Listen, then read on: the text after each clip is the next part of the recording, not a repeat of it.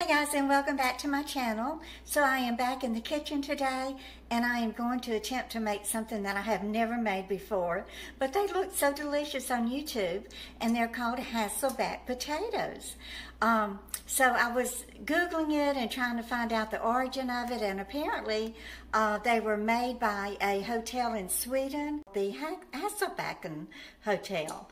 So let's get busy and give this a shot. So first we want to take, I'm going to do 3 potatoes, but you do however many you need for your family. And you just kind of cut the back off a little bit just to, you know, make them so that they will lay flat. Take a little bit off the back. And don't throw this away because we're going to cook these also. Okay, so that's laying pretty flat. Now you'll have to get a couple of spoons or something to go on each side because we're going to make little tiny slices in the potatoes, and you don't want to slice all the way through because it needs to be intact on the bottom. So like I said, this is my first time to attempt this. Y'all know I kind of use you as guinea pigs. Okay, let's see. So we just want to slice them very thin, but not all the way through.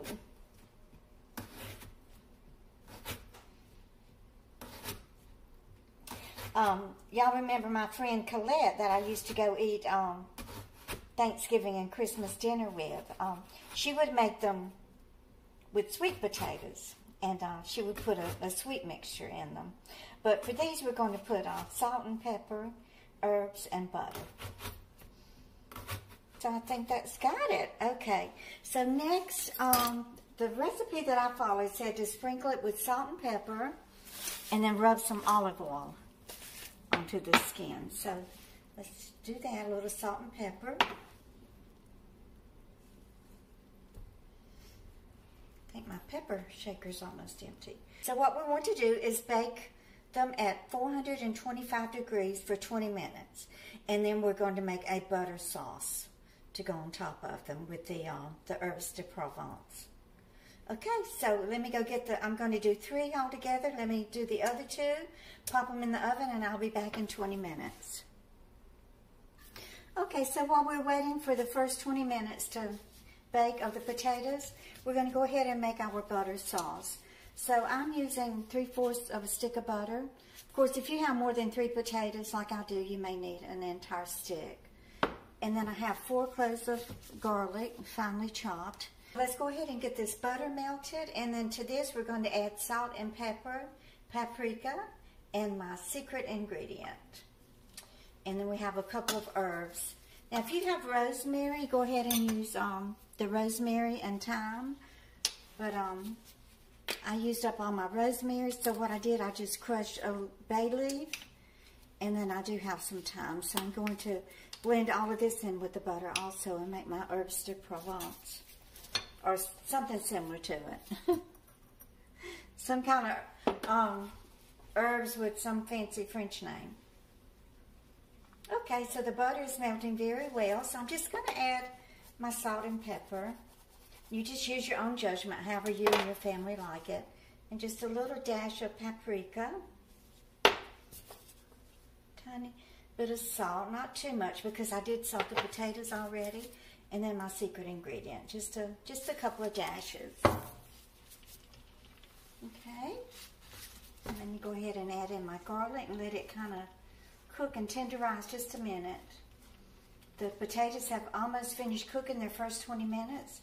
What we'll do is baste the potatoes with this mixture, put them back in the oven, and then about every 15 minutes continue to baste while they're cooking.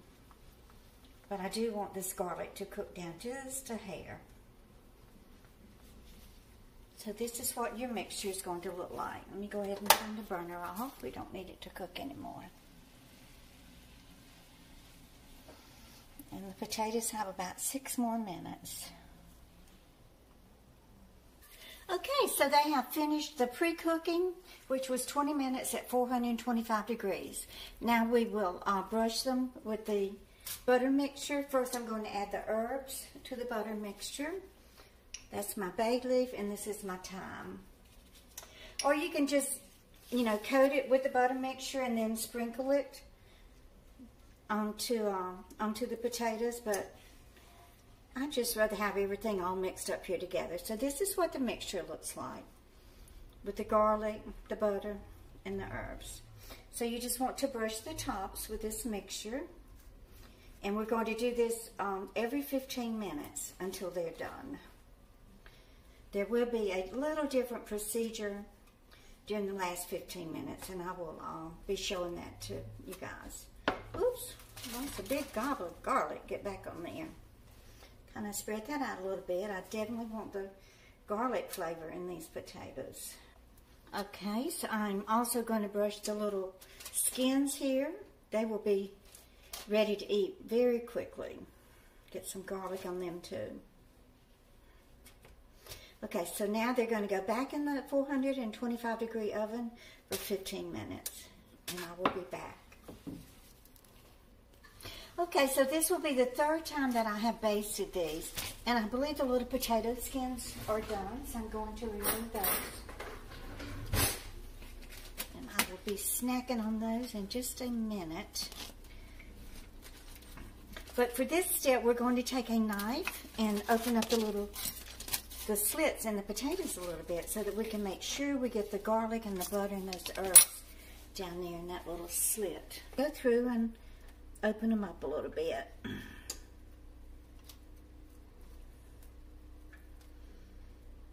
I will pause you while I do this because it's going to take a while. So let me go ahead and brush them again. This may be the last time that I have to baste them. Let's see, this will be, let's see, it was 20 minutes and then 2 15-minute segments. So that's what, 50 minutes? Yeah.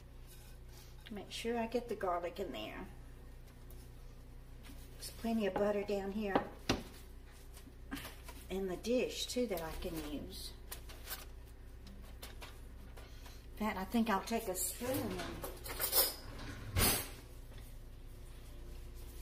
make sure I get some of this delicious butter. Good and buttery potatoes, huh? Okay, so you know what? I'm going to bake these 20 minutes, I think, and then they should be done, and I will be back then. Okay, so let me go ahead and taste one of these potato skins. They smell so good. They remind me of TGI Fridays and those baked potato skins that they have.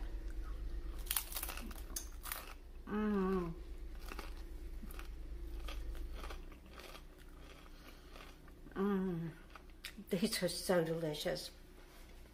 I'll be back when the potatoes are ready to come out of the oven. Okay, the buzzer is going off. That means the Hasselback potatoes are ready. Oh, I am so dying to bite into it. I've never had these before. I did have the sweet potato ones that my friend Colette made. I forgot what she called those, but they weren't the same, I don't think, as the Hasselback potatoes. Okay, guys, here they are. Don't they look delicious? Okay, let me put one of these on a plate. I don't want to break it apart. Come up. Oh yeah, it's coming off very nicely. Oh, look at it. Oh, doesn't it look good? Look at the bottom of it either. Even how brown and crispy it is. Okay.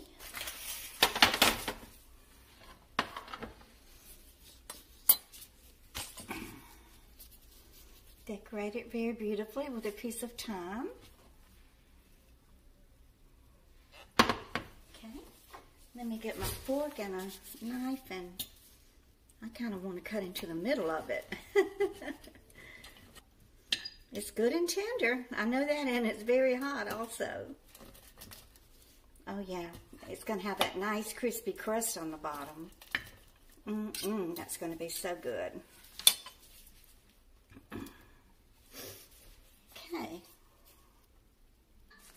Okay, I've been blowing on this Hasselback potato. Hopefully it's cool enough I can bite into it. Let's give these Hasselback potatoes a taste. They smell so good. I can smell the thyme and the bay leaf and the garlic and the butter. Oh, it just smells so good.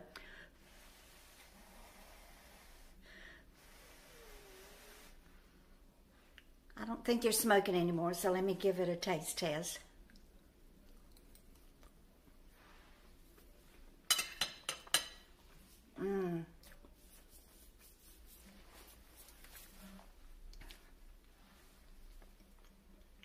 They're good, but